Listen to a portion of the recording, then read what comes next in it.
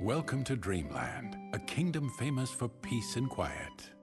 It's the perfect little land, if you like that sort of thing. Lately, there have been rumors of a caped sorcerer going around turning people into yarn. That's right, yarn.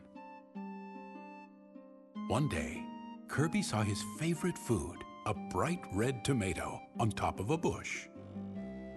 Down the hatch. But when Kirby tried to eat it, a caped sorcerer appeared. My name is... Hey, what are you doing? Stop that! No, that's my magic metamato. Kirby gulped the metamato right down. Just then, a white sock around the sorcerer's neck began to glow. Then it sucked Kirby up.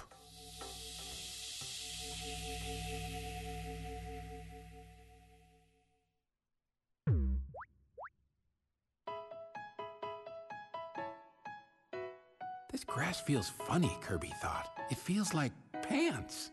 And to Kirby's surprise, he saw that his entire body was made out of yarn. Then he saw a yarn monster chasing a blue yarn boy. Somebody help me! Kirby tried to swallow the monster up, but the air went right through his body. Kirby wondered what he should do. Suddenly, Kirby transformed into a car. He drove away with the boy and left the monster behind to eat his dust.